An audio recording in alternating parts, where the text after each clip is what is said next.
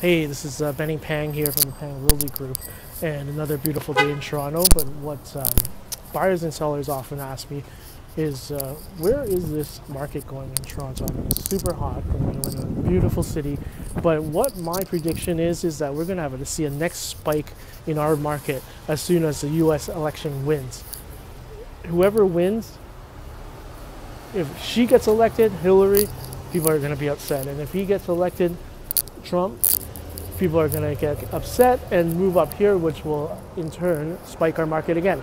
I mean, the last few things that has spiked our market overall has definitely been the Vancouver 15% tax that sent a bunch of buyers, those foreign buyers over here.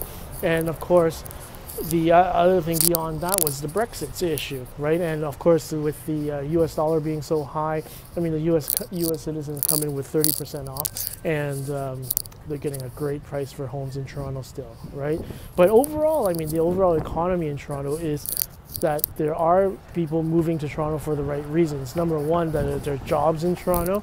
I mean, a lot of people are moving to Toronto just because their companies have moved them to the head office here or in the GTA. So those are all very solid and good reasons that our real estate economy will remain strong and keep ahead of everything else right now. So, and beyond that, I mean, the banks have been tightening up the lending rules as long as I've been in real estate over the 10 years, and definitely that helps to protect our market. So buy on, people, buy on, and let me know if you have any questions. Thanks, bye.